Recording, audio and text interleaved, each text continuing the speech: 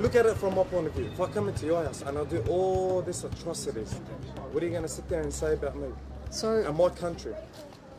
There's a bit of double standards here. No. It's interesting to hear how you speak. Yeah, because it's right. And while filming in Lakemba, we're approached by a group of young men who stand in front of the camera and clearly take exception to our presence. The murder of a British soldier in London has certainly provoked an emotional response here. Hang on. Double standards of the No, West. who are you talking about? Who comes to your country? Australia, Britain, America, France, Europe. So do you don't... Are you Australian? Yeah, I'm Australian. So when you talk about people coming and bombing, what are you talking about? I'm talking about the Australian government going to Afghanistan, Iraq, so do you, raping our women, okay, torturing is your identity to another country? No, my identity is to Islam. It's not.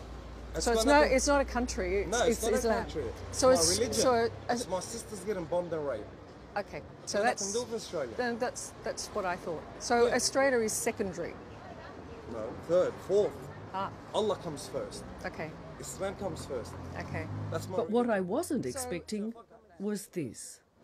How do you feel about it? How do you feel about the British soldier being there? He deserves it. Why does he deserve it?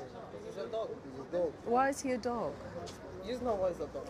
Why is he a dog? He's not. Why? Why is he a dog? Why is he a dog? Cameras alive.